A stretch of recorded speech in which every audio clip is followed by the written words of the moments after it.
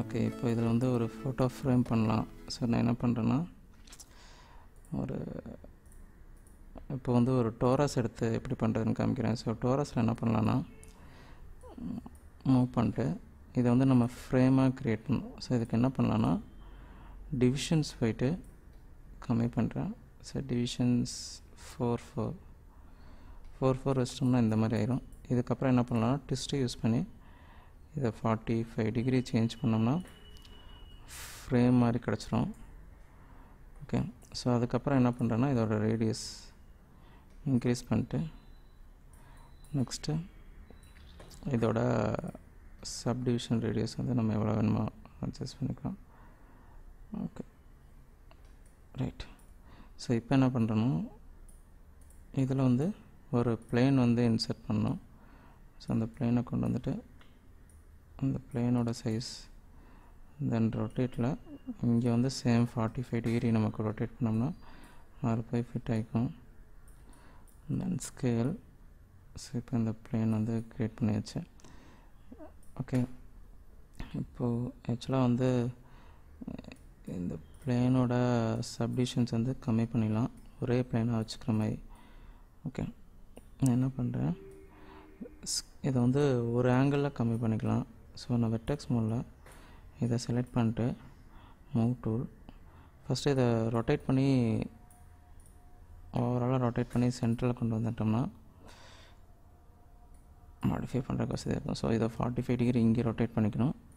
Plus இதையும் 45, இது வந்து 0 டிகிரி ரொட்டேஷன் பண்ணிட்டோம்னா இது ரெண்டும் ஈக்குவல் ஆயிரும். இப்போ என்ன பண்ணலாம் அப்படின்னா, வெர்டெக்ஸ் மோடு போயிட்டு அப்புறமா இதை வந்து இதை செலக்ட் பண்ணி இப்போ மூவ் பண்ணோம்னா கரெக்டாக இந்த டைரெக்ஷனில் மூவ் பண்ணிக்கலாம். இப்போ இதையும் செலக்ட் பண்ணிட்டு வெர்டெக்ஸ் மோட் 4 அதில் கொண்டு போய் வச்சுக்கலாம். Okay, right. ஸோ இப்போ 5 மோட்.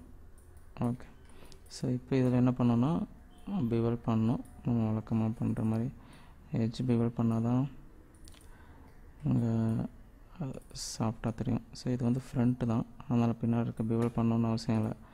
மாடிஃபை பிவல், இது வந்து 0.3 ஆர் 0.2, இது வந்து 4. ஓகே ஓகே, இதை செலக்ட் பண்ணிட்டு இப்போ என்ன பண்ணோன்னா, இதில் பின்னாடி நிற்க வைக்கிற மாதிரி ஸ்டாண்ட் மாதிரி க்ரியேட் பண்ணணும். அதுக்கு என்ன பண்ணலான்னா, ஒரு க்யூப் ஒன்று ட்ராப் பண்ணிட்டு அந்த க்யூபை மேலே மூவ் பண்ணி ஸ்கேல், அகெயின் ஸ்கேல்.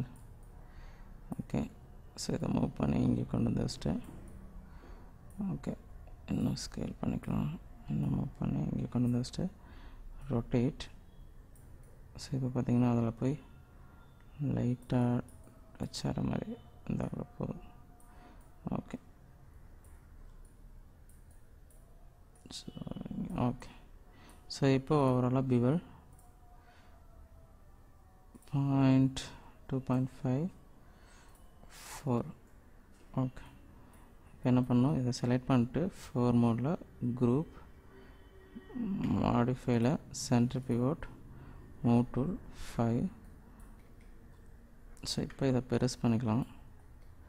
பெருசு பண்ணிட்டு தென் ரொட்டேட் 90 டிகிரி ரொட்டேட் பண்ணிட்டு side view move tool. So இங்கே மேலே மூவ் பண்ணி இங்கே வச்சுக்கலாம். அகைன் ஃப்ரண்ட் வியூ, ஸோ இங்கே மூவ் பண்ணி கொண்டு வந்து வச்சுக்கலாம்.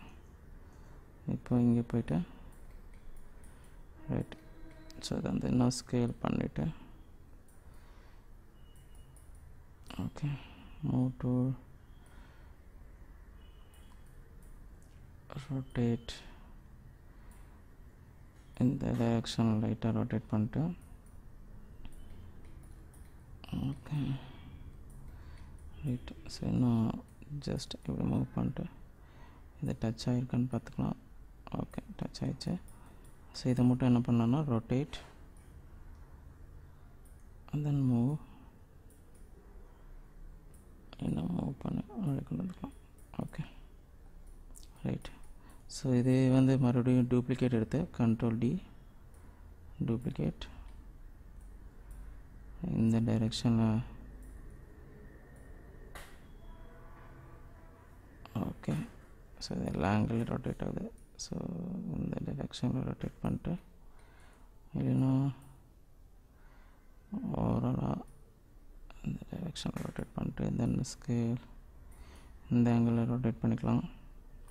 இப்போ என்ன பண்ணுறோம்னா லைட்டாக ஸ்கேல் பண்ணிட்டு அதுக்கு இதுக்கு ஒரு difference தெரியிருக்காங்க. Rotate okay okay right. So இதோட க்ளோஸ் பண்ணிக்கலாம். ரிமைனிங் வந்து நெக்ஸ்ட் இதில்.